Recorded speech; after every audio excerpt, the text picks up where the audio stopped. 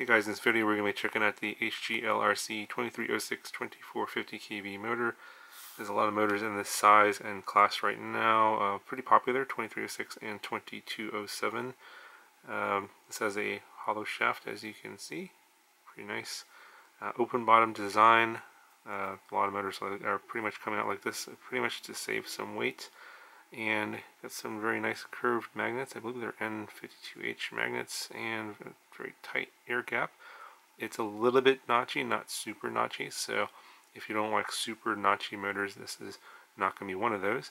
We have a C-clip here on the bottom, and we notice here on the design a little bit extra material here on the inside part, and there's a little bit, I guess it's half open on this side here, and then a little bit closed on this side where the motor wires come out. So it could be a good thing or a bad thing depending on how you like your motors.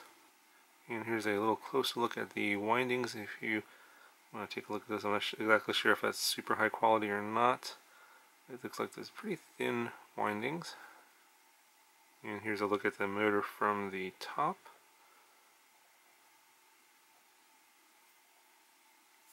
So we have a 20 gauge wire here for the motor wires, and they look like they give you about 100 millimeters of motor wire.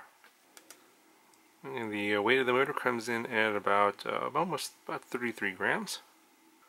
So as you may or may not know, this motor will be coming on their new 5-inch drone, the Batman they're calling it.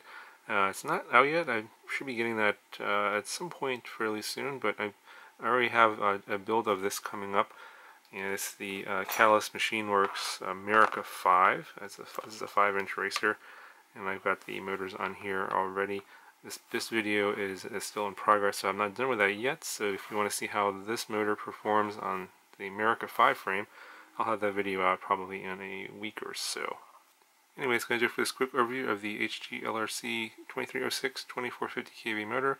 If you have any questions, let me know, and I'll talk to you guys in the next one.